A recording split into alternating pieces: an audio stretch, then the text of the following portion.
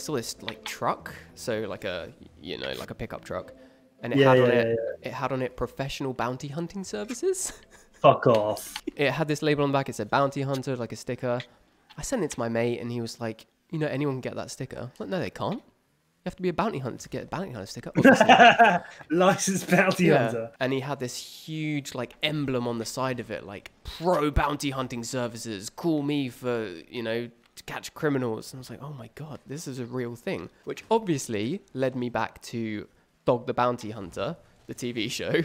I don't know. Did you watch much of it? I've certainly watched episodes and clips of, like, so I know the premise. I'm not going to lie to you.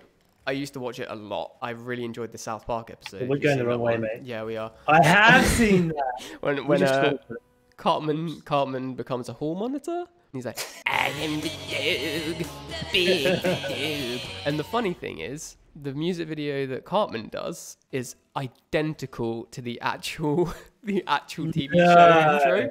The actual song on Dog the Bounty Hunter, he sings, I am the dog, the big fat dog. What do you think they do day to day? Like, how does this even become a job? Do you think they like talk to the police and the police give them stuff to do? I think they work on behalf of bailiffs, right? I don't know necessarily if like these people have committed, like they've broken the law, like if and they've actually need... committed a crime, or if they or they just owe people money or something. But yeah, so I kind of want to be a bounty hunter. Probably a bit like Mando, isn't it? It's probably exactly the same as Mando, except like fatter. And we've just won the game. Oh my god, we're so good at this game, even though I didn't score any goals. That was good stuff. Good stuff. Good win. Good win again for the calm collected lads. Cuba's left.